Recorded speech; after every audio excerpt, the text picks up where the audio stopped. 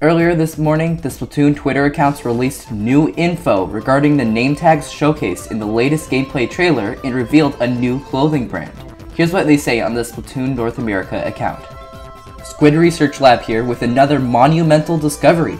It seems that inhabitants of the Splatlands utilize these colorful banners to show off their style, and not just in battles. They're visible in a variety of settings and fully customizable based on gameplay.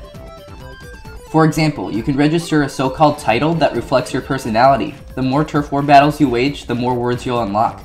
We're consulting with our staff mathematician, but we estimate there are a gazillion possibilities, scientifically speaking. Speaking of showing off your style, we've uncovered a new clothing brand called Barazushi, known for high-quality performance gear like this hoodie made of ultra-fine sponges. We're conducting durability tests now and bringing out all the data we can. So this means you can unlock more backgrounds, patterns, and words as you level up in game. I'm super excited for this. It will give each player a more unique way to show what kind of player you are.